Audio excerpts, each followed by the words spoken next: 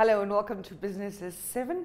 My name is Jo Marie Daddy and I'm joined by financial colleague, Mr. Philippus Sisiku. Thank you very much for joining us again. Thank you, Joe. Good to be here. Great to be here indeed. As always, a jam-packed program with some specific focus on food prices in Namibia.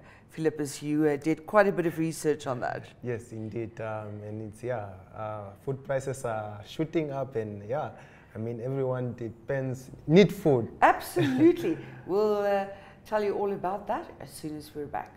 Connection. It's in the human touch, the feeling of belonging. It inspires us and empowers us, creates clarity from complexity. It starts new conversations, unlocks the power of advice, and makes an impact on your life. At Alex Forbes, we pioneer insight to provide you with advice that connects your decisions of today to your impact tomorrow.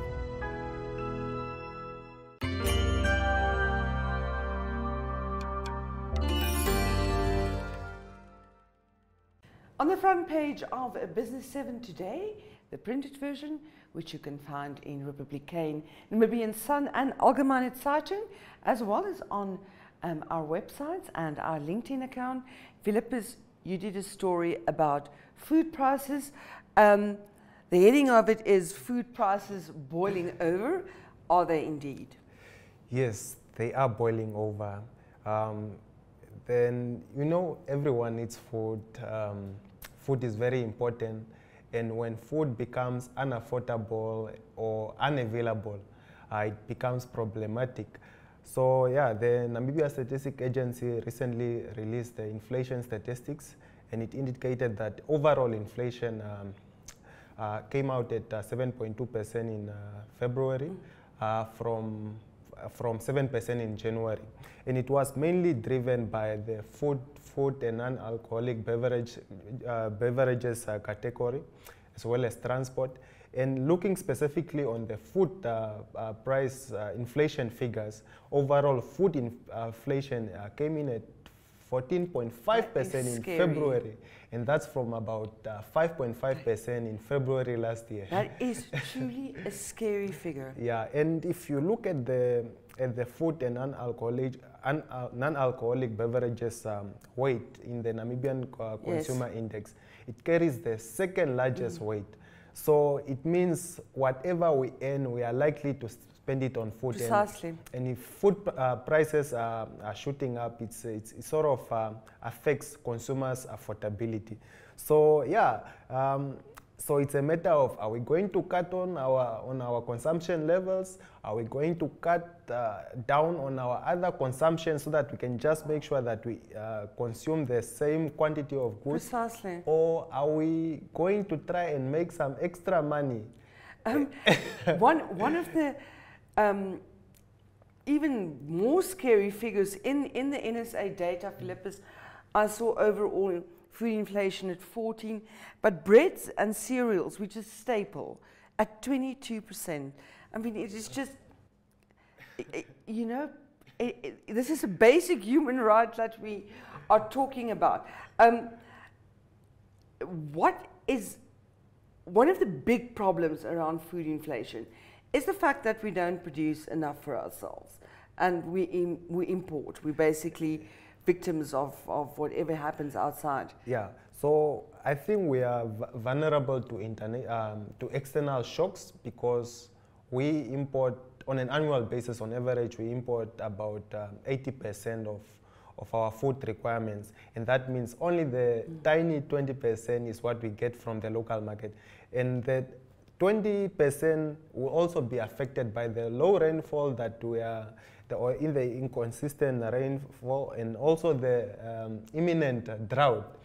And also considering that we highly depend on imports, according to the trade stats, South Africa, we import most of our goods from South Africa. Yes. And I was just checking at the statistics. South Africa recorded its first trade deficit in 3 years, in the fourth quarter of 2022.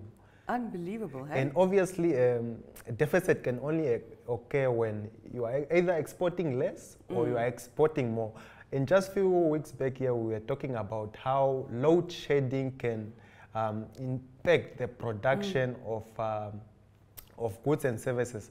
So yeah, you can see now that the impact of load shedding, that South Africa is not producing enough goods, and it's obviously affecting exports. So what does that mean? It could lead to a shortage. It could, and you know what shortages lead to? Drives up prices. Yeah. It's unbelievable. More and more statistics becoming available around the impact of load shedding, and because it's a results season, we see that in some of the listed companies in South Africa coming out, it's literally costing some of these companies millions and millions of rand a day that they lose according or due to load shedding. Yeah. But the ripple effect, of course, is spilling over in protests, etc. Yes, and just on Monday, the protest started in South Africa. And I was looking at a video where Julius Malema is saying he does not want to see a truck moving. And obviously, goods that are transported from South Africa are usually transported with trucks. And so that sort of already will cause another disruption. And also just before the protest, the high logistic cost and increasing fuel prices were also just expected to increase goods and services. And also the other thing is that there are a lot of South African franchise businesses in Namibia. So whatever is happening in South Africa, we can expect that to impact us as well. We've also recently seen a report around food security in the country. How does that look? Yeah, so it looks really bad. It indicated that the people that are most vulnerable to food security crisis are the ones in more in the northern regions. That's in Zone 2 now, according to our zonal. Yeah, so those are our northern regions, and yeah, and if you look at the northern regions, those are the ones that are mostly dependent on subsistence, farming, for example, for food. And now with the imminent drought, with the low rainfall, Indeed, it's going to be a tough year waiting for us by the looks of it. What do the experts say? What can we sort of expect? Yeah, they expect inflation to remain elevated due to these whole supply constraints and so on. And yeah, it's just putting pressure on consumers because interest rates also remains elevated. And I was also looking at the South Africa's inflation expectations. Yes. Analysts are of the view inflation expectations are high. So that's sort of already giving the South African Reserve Bank room to increase. Exactly. Because they are in inflation targeting central bank.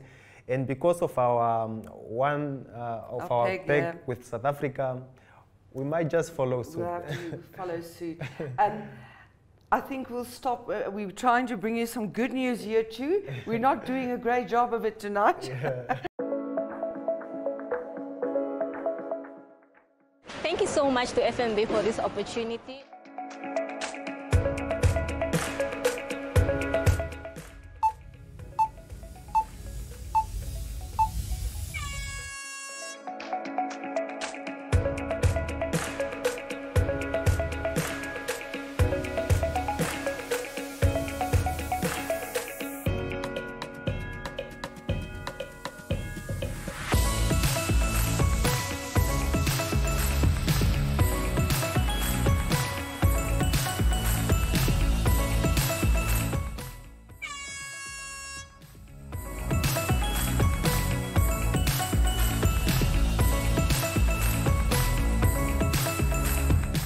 Thank you so much to FNB. What an experience. I never got to do shopping in 5 minutes, but look at all this.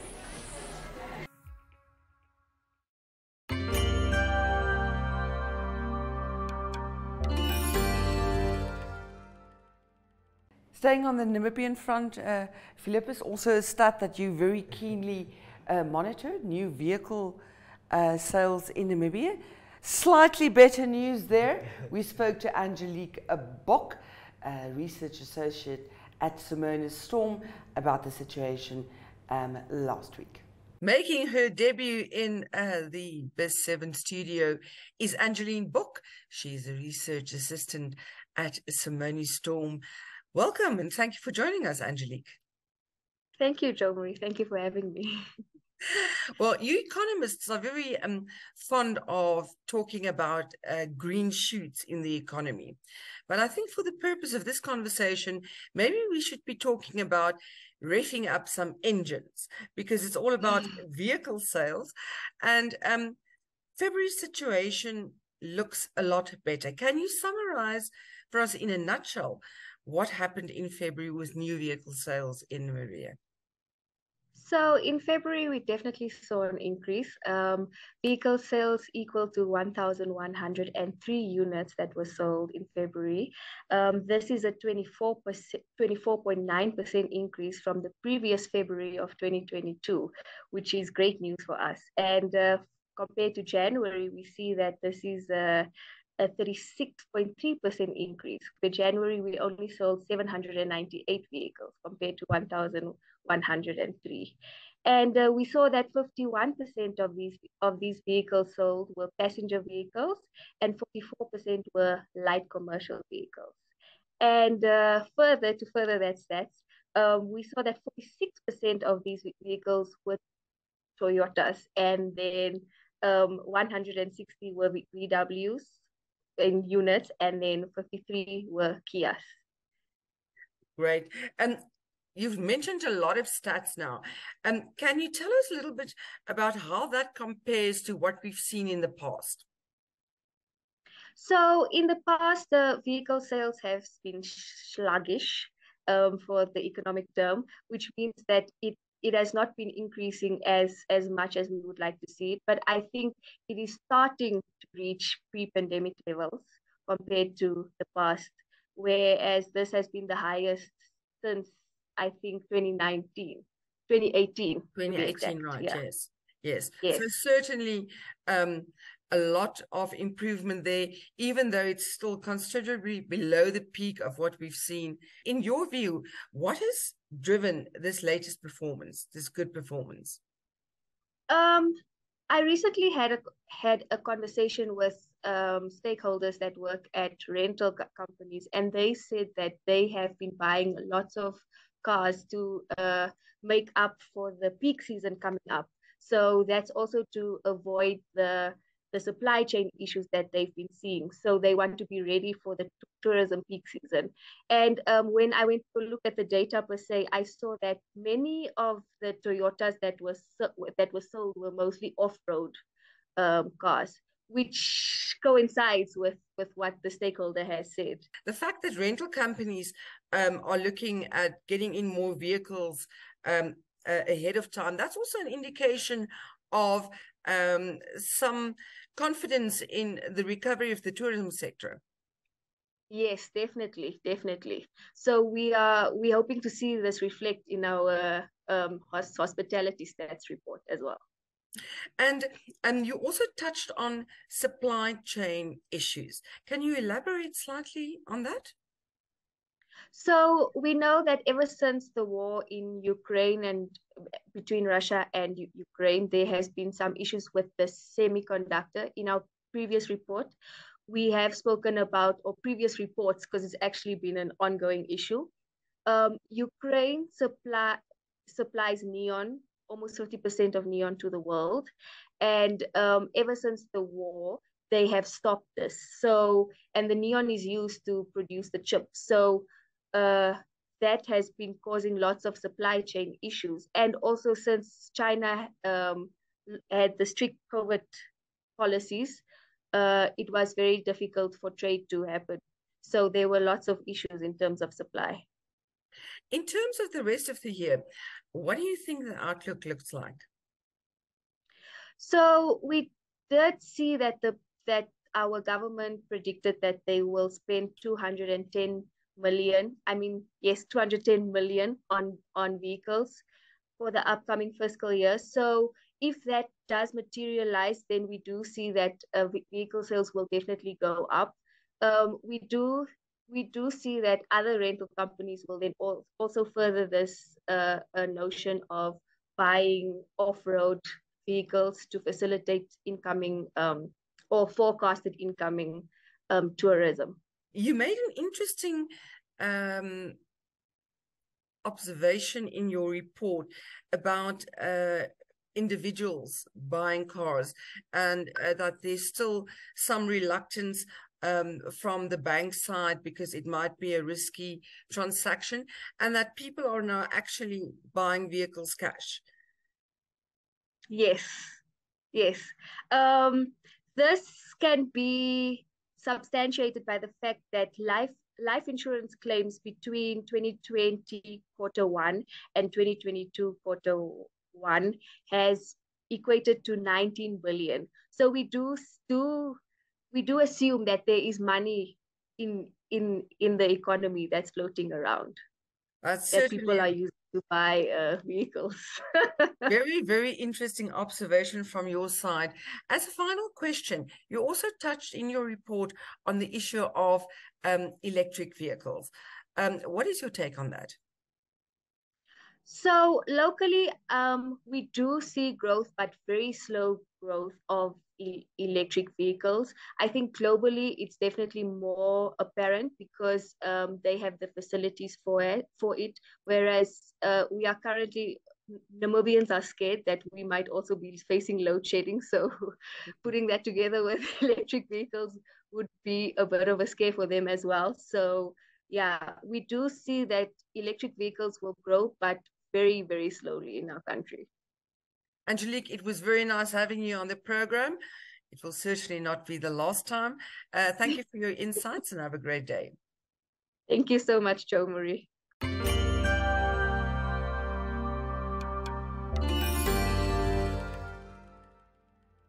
Also a repeat from last week, Philip, but nevertheless a very important one that once again stresses the importance of employee well-being in a company culture and how that is actually built into the risk strategy of certain companies. And we had Capricorn Group's risk business officer, Horst Simon, in the studio to talk about that.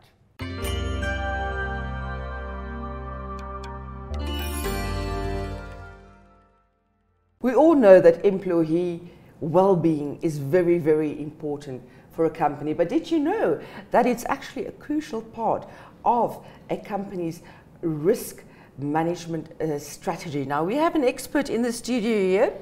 Thank you very much for joining us, Horst Simon.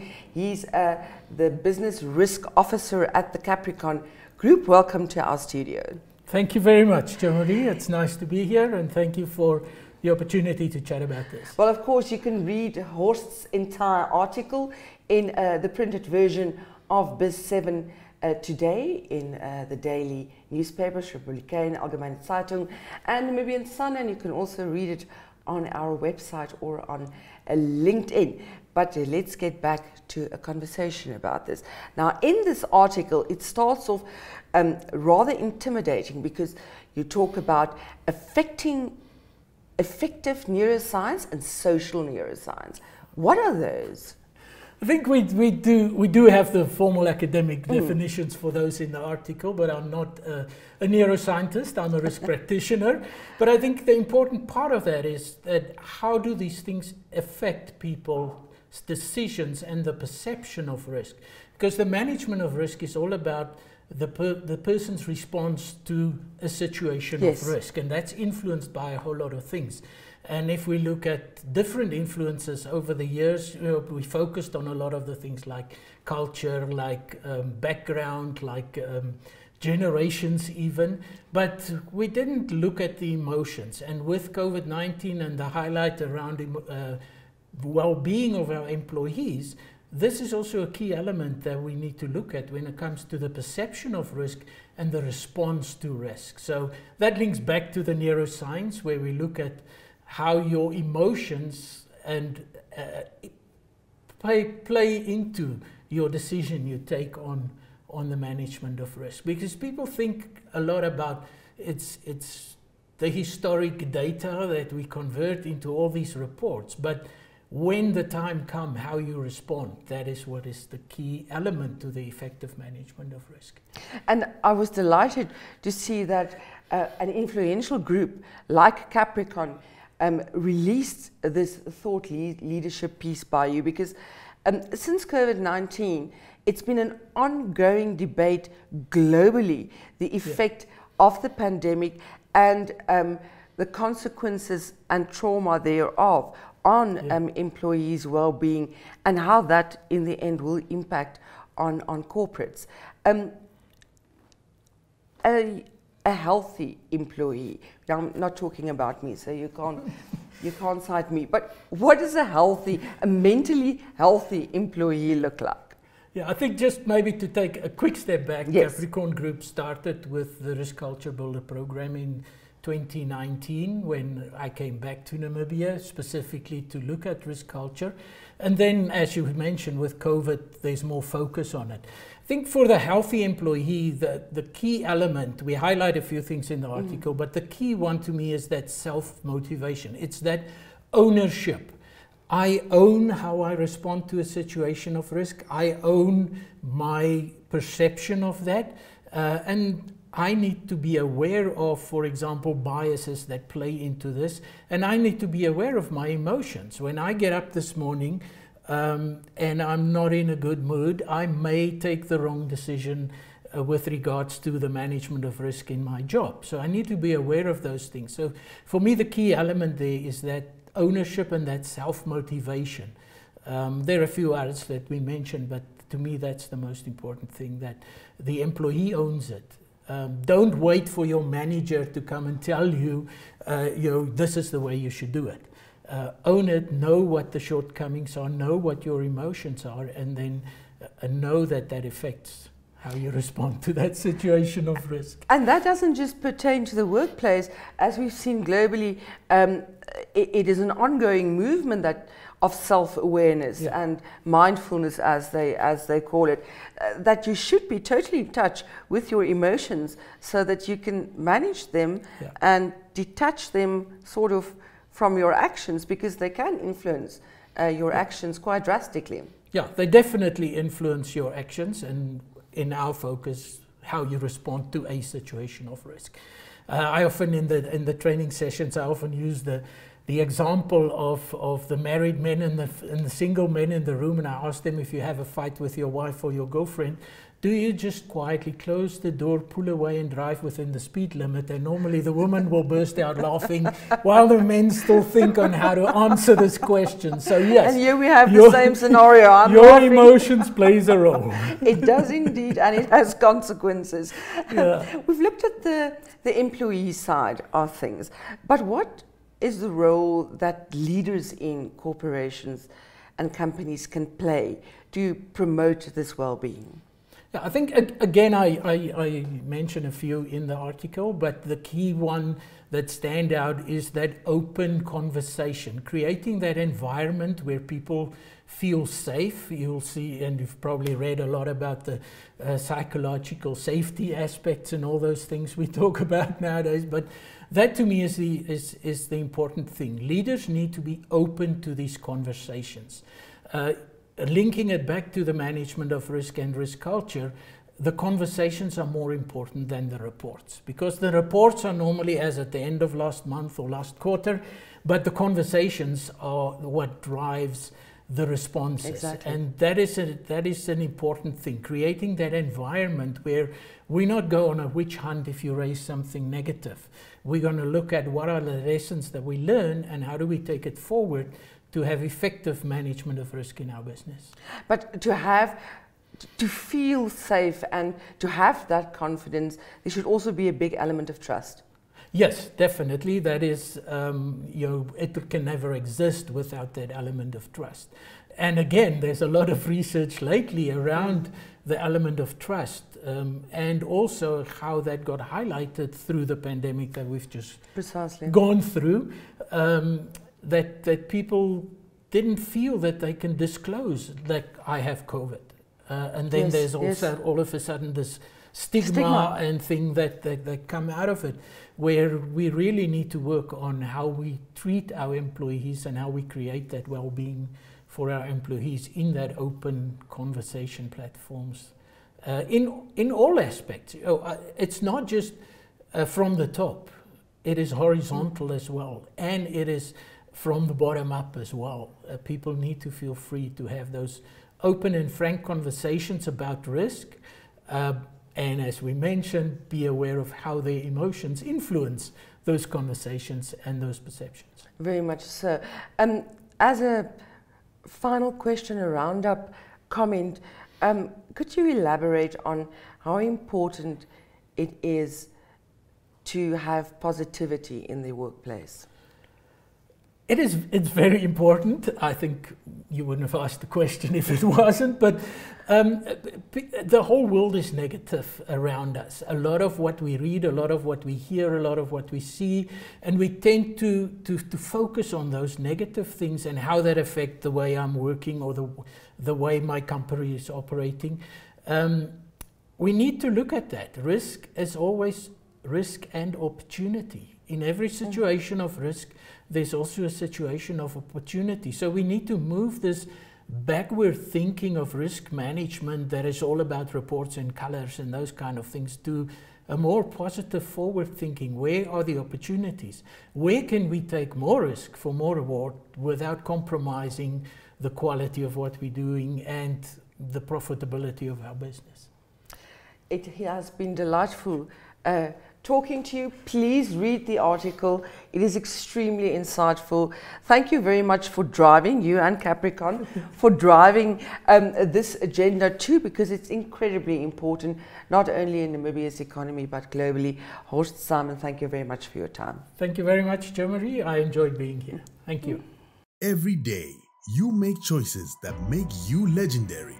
Journey together with us on the path to securing your legacy as a member of the League of Legends. With the Select Platinum Bundle Fee Premium Bank offering, you will access tools that will enable you to thrive.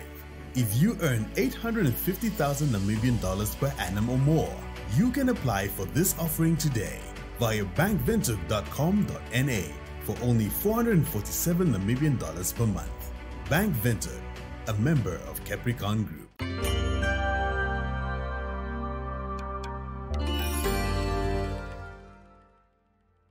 And that was the end of the show. And that's the end of the show. That's what we had for you this week. We hope that you enjoyed your little bit of a downtime with Independence Day. I think a lot of people actually made a little bit of a long weekend from it. So enjoy it. We'll be back same time, same place next week. Goodbye.